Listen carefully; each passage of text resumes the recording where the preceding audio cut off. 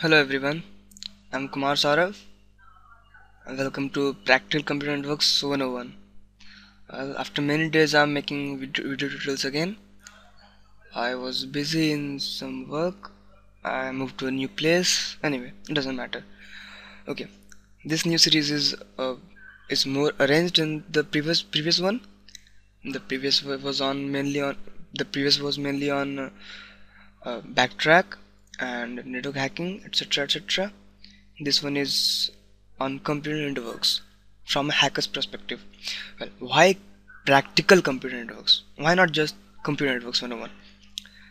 I would say I'll be demonstrating how how you can connect computers via Ethernet, how you can configure routers, how you can assign IPs dynamically, statically.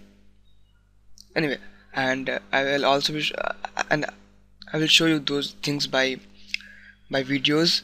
I have some routers and switches and computers. Don't worry, I'll explain that. And why from hacker's perspective.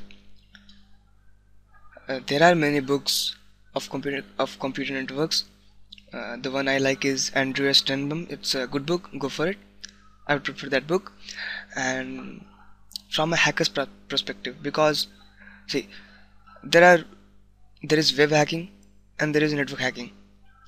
In network hacking, there are many threats like and many hackings like MITM, DDoS. Yes, talking about DDoS, it's a huge thing, and it depends on networks.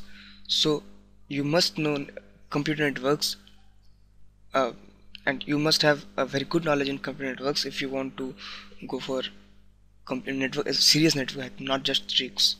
So what we are going to discuss, first thing we will discuss is what a computer network is. Of course, definitely you must be knowing what a computer network is. There are some computers, some routers, and wires all over. And that's that's what a computer network is. What are the different components and elements of computer networks?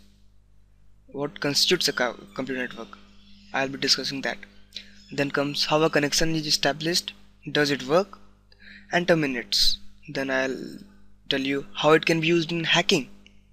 Also, how non-hackers can be benefited from this, and research aspects. Moving on, who am I? You might be thinking, who the hell is this guy?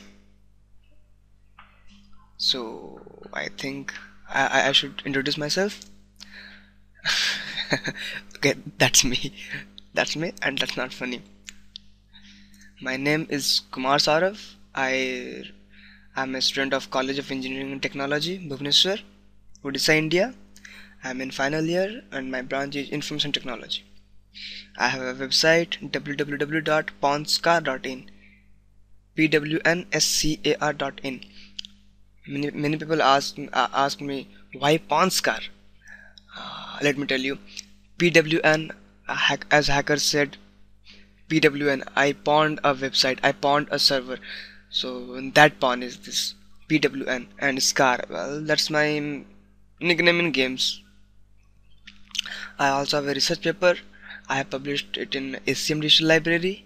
I have presented it in Cube International IT Conference and Exhibition 2012 held in Pune, Maharashtra.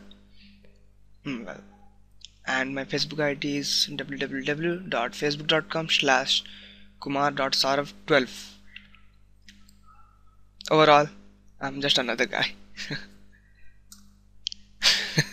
Yeah, that's in my mind right now. I think we should start the first lesson.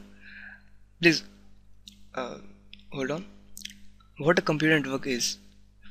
In my words, I would say it's a network of computers and related device. Only computers cannot make networks. Yes, of course they can, but that will be a very simple network and will be of a very little use. So computers and related device. What are related devices? Uh, Related devices are like routers, switches, bridges, servers, printers, and whatever you can think of. and a computer network is able to transfer data from one node to another. What is a node? In layman language, I would say a node is anything. For example, say a computer is a node, a switch, it's a node, a router, it's a node, its server, it's also a node, and a network can perform intelligent routing. It can select which path to take when a packet is being transferred from a node to a different node to a different network or within a network. It prefers always the best path possible, best path available. Well, there is a creepy picture below. You can see this is a server, this is a router or switch, this is also a router or switch. These are Ethernet cables, and these little guys here are computers. So there are three, maybe more, maybe less computers are connected to a switch or router. There is another switch, and more computers are connected to that switch, and in turn these all the switches are connected in a server that may be your ISP or anything. Okay, you can see here is server, this is a router, these are computers, and this is a printer. I don't know what that is, that might be a scanner or whatever. This is a sample computer network, and this thing here is most probably a modem because there is a connection in and connection out, and these are Ethernet ports. This is most probably a wireless antenna. Most router and switches looks like this, so don't worry. So if we move on, what are the elements of computer network? The elements which we deal mostly are computers, of course, switches, routers, hubs, bridges. Well, hubs and bridges are old age, we don't use them anymore.